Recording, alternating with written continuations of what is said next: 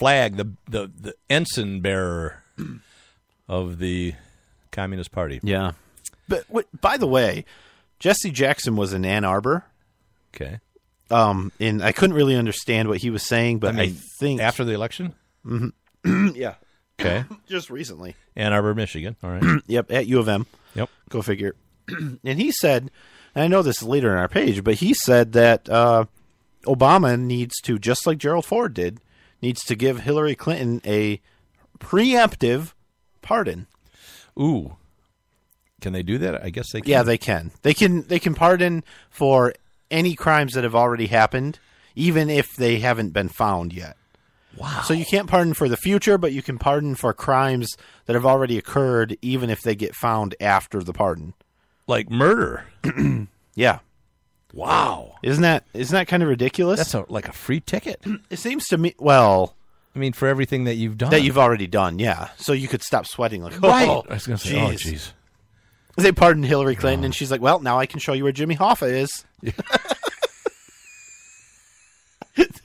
In the Lindbergh, baby. I don't know. Anyways. They actually found the Lindbergh Yeah. baby. But maybe Amelia Earhart, she'll tell us where she is. That bitch. That uppity woman. How dare she think she can fly around the world. I'll show her. We're gonna go to hell. All right. That also is Hillary Clinton. So, Okay. oh man, Yeah, she probably will.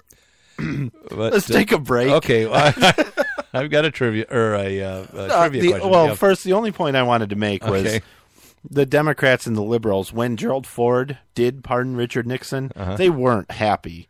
Like they screamed and yelled, and I don't blame them. Yeah. I don't like pardons like that. I think that's ridiculous. Yeah. Political pardons. Right, but they weren't happy. But now they're calling for a pardon of Hillary Clinton, and I'm not sure why they care.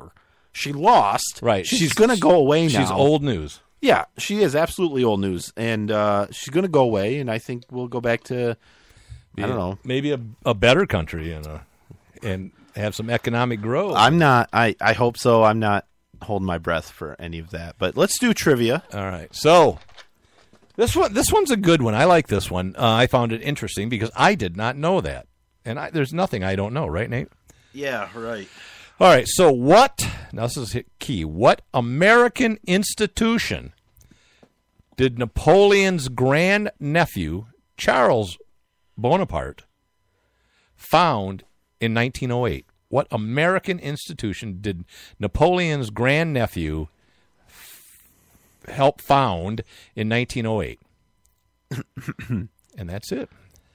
Okay, we'll be right back.